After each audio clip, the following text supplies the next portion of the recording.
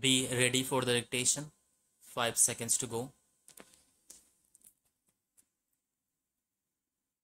The jurisdiction of this court has been invoked by way of filing an application under Section 439 CRPC at the instance of accused petitioner. It is contended on behalf of the accused petitioner that no case for the alleged offences is made out against him and his incarceration is not warranted.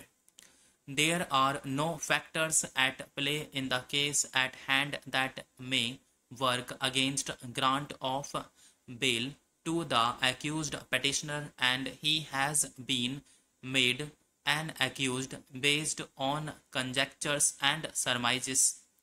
Contrary to the submissions of learned counsel for the petitioner, learned public prosecutor opposes the bail application and submits that the present case is not fit for enlargement of accused on bail. I have considered the submissions made by both the parties and have perused the material available on record. It is alleged that the petitioner was an aspirant of examination for recruitment of teacher and he had sent another person to appear in the exam in his place. The dummy candidate alleged to have appeared in the examination. The startling fact of the case would be that the candidate was not apprehended in the examination hall. Rather, the case was lodged after 1 year for the examination.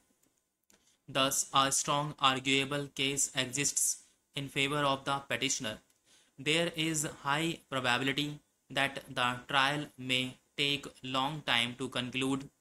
In light of these facts and circumstances, it is deemed suitable to grant the benefit of bail to the petitioner in the present matter.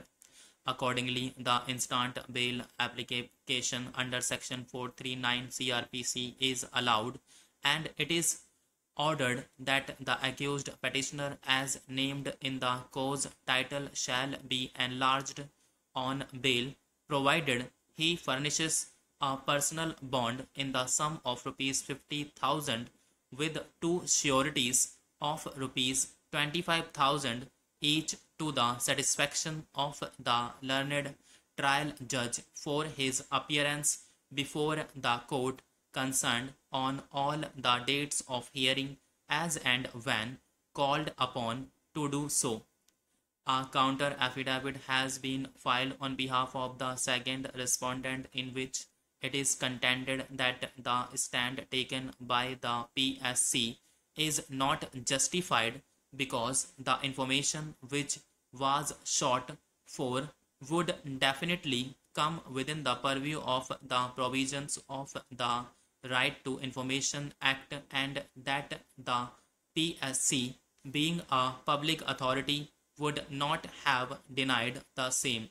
It is further contended that the materials were deliberately being suppressed and the question papers of PSC examination were being listed in the official website. Instead of publishing the details, the petitioner chooses not to disclose the details by making an evasive stand that the question papers were not kept in the district office.